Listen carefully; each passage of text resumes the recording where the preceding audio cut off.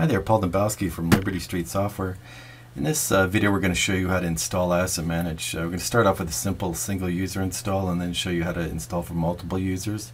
And then later on we're going to cover the scenario where perhaps you set up the program as a single user and you want to move to a multi-user environment, and we'll show you how to do that. So, first of all, let's go through a single user install. Here I've got the setup program running. I'm just going to click on Next, agree to the license agreement. Now here on the third screen you're going to have the option to set it up for anyone who uses this computer or only for the current user. And if there's just one person going to be using this software, the default only for current user is acceptable. Now you would select this other option, anyone who uses this computer, if you have multiple people logging into this computer and who need to use AssetManage. So that's the only situation you want to do that. I believe if you've set up also, if you've set up AssetManage to run under terminal services, you would also select this this option, as well as you'd have multiple people logging into this computer to use AssetManage. So anyway, next, this is the folder where we're going to store the AssetManage executable file. Now when you're running AssetManage, each user has to install a program on their machine, so each user has to run through this setup program, and in almost all situations you just accept the default program file as AssetManage. Click Next. Now here it's going to give you the default, which is a folder under My Documents, the Documents folder, which is where most Windows programs are going to install their data files. So, and for a single user install, you can, right here we're just setting it up to a folder on the local hard drive. It's possible you could change and set it up so that it uses an external drive that's plugged into the machine, but obviously you have to have that drive plugged into the machine each time you want to use the program. So anyway, we just click Next. Install AssetManage. What AssetManage does is when you create an image to be attached to one of your assets, it creates a JPEG file for each image, and it's going to store it in the folder you specify. Now for a single user environment, it's fine just to have it locally to your hard drive, but obviously if you're running a multi-user environment, you need to put it in a place where everyone can access. So, reports, same thing. So I'm not going to go through the entire single user install because after this you're just going to click Next a couple times and it'll install. I'll go back to the beginning, and let's assume that the company that bought the software wants to use it for multiple users. Let's say we want to use it for two separate users. So you're going to run the install, click Next, agree, Next again. In most cases only for current user. Now when we get to the data file, here's where we need to make a change. We need to store the data file in a network folder that each user has a read-write access to. So we'll go ahead here and select Network.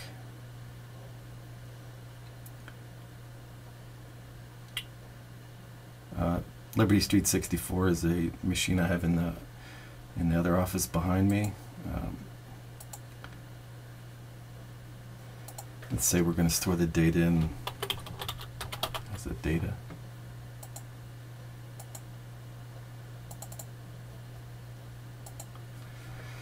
Okay, so it's going to put the AssetManage data file in Liberty Street 64 output asset data.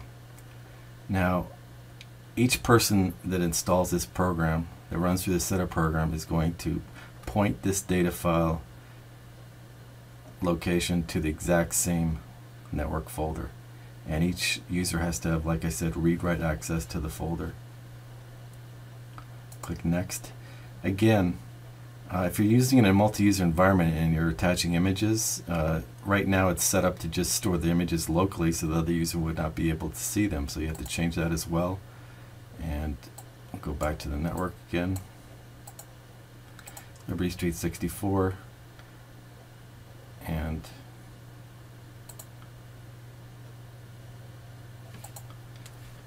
create a folder called AssetManage.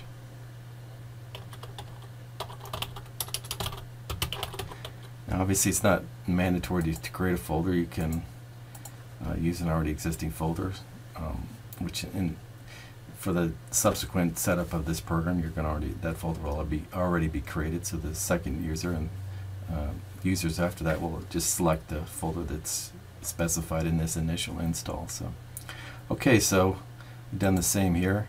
You're going to go through the same process with the reports folder. Now, this is not 100% mandatory that you share the reports folder, because I assume it's possible that each user would want to have their own reports, and that may not need to be shared with another user, but in most cases they would be. So just change that as well. Click on network, Liberty Street 64, output, asset reports.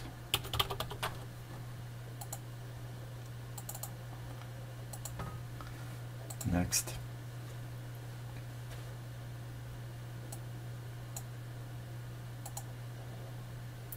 So you'll see the setup program store all the files in the locations that we specified. And that's just the getting started video that shows after you finish the install. So let's just go to the Windows Explorer here, and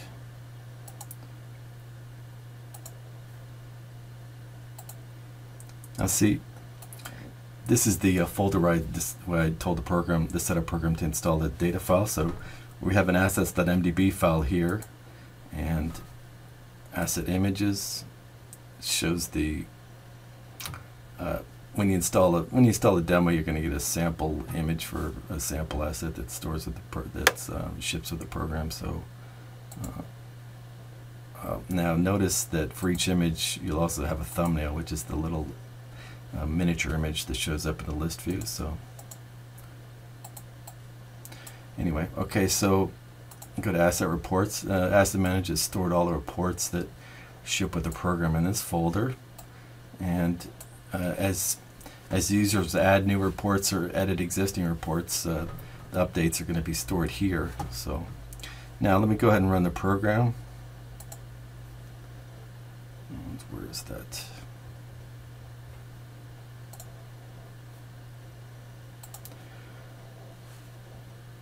So I'm running AssetManage. Now, if you look under Tools, Preferences, you're going to see the folders on the network that I specified during the install. Now, each subsequent user of the program is going to basically select the same folders, like I said. So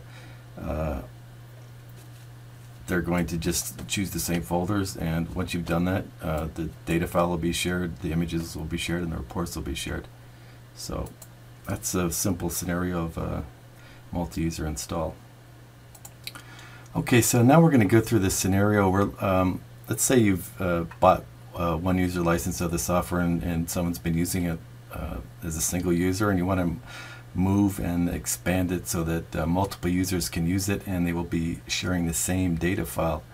Now, if you've installed as a single user, we'll assume that that's already happened, so you should have Documents, AssetManage set up here, and the assets.mdb file is here for the single user. Now, to use it for multiple users, what we're going to do is you have to manually copy these two files here. If actually you just need to copy this MDB file here. Copy. The users file that you see here is used for user permissions. It's not going to be. It's going to be created the first time you decide to set up user permissions. After you install the program, there are no user permissions, and the first person who defines a new user is going to become the administrator. But anyway, I'm going to go through that in another video. It's quite a huge, large subject. So what we need to do is, let's say we've already set up those folders on the network that I had created previously. What I would do is copy. I'll go to the folder first, Asset Data, and I'm going to copy the file from the single user. Now, in your experience, you're probably not going to see these files at all because the folder will be empty until you actually copy the files over there, and there won't be anything in there until you actually install into there or copy into there. So anyway, so I click on paste, place the file, and I'm going to do the same with the images as well. So on this machine we've got documents, AssetManage, asset images. We've only got a couple images here, but what you need to do is copy all the JPEG files from the local installation of the local asset images folder, and you would copy them into the network one. Same with reports. Go to the local reports menu and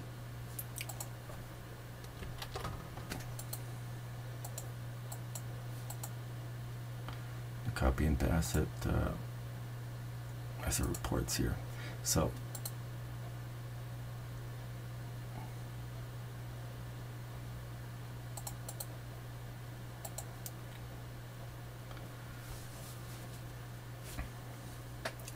now let's go ahead and wait for this to finish. Now you're still set up to run the program as a local user on this machine, and okay, I had a little delay there. I had to set up something for revert it to single user. So let's cover the scenario where you have a AssetManage set up for single user and you want to add additional users and you want everybody to be using the same data file. So first of all, we've got a single user set up here, and as you can see here, now one thing you can do is under File, you can select Go to Data Folder, and that's going to open up your data folder. You can see here everything's local to the this user's local hard drive. And remember, before we copied all the data file and the images and all that over to the network. But when you go back and run the program again as a single user, it's still going to have the settings set up as if it's still a single user. So what you have to do is change in the preferences. You have to change the folders. So right now the person is pointing locally to the local hard drive, but remember we copied the data file from here to the shared folder on the network. We did that for all three of these folders here as well. So now that we've done that, we're safe to go ahead and change the folder name. So we're just going to click there, and you're just going to select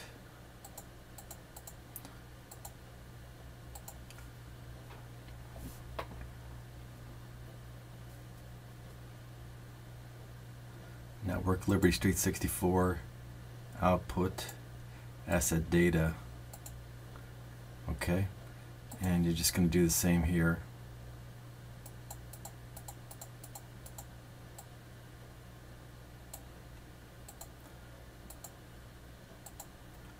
Output asset images and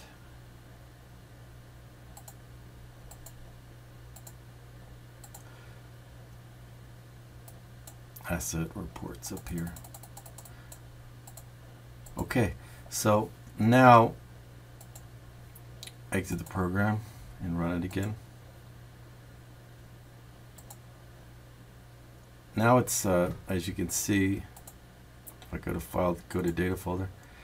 Now it's taking the data file from your shared folder on the network.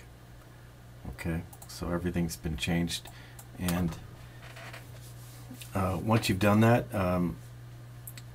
now this user is operating from the network, so any change this person makes to the data or images or reports is going to be reflected with every other user that is that is pointing to the same folders as this one. So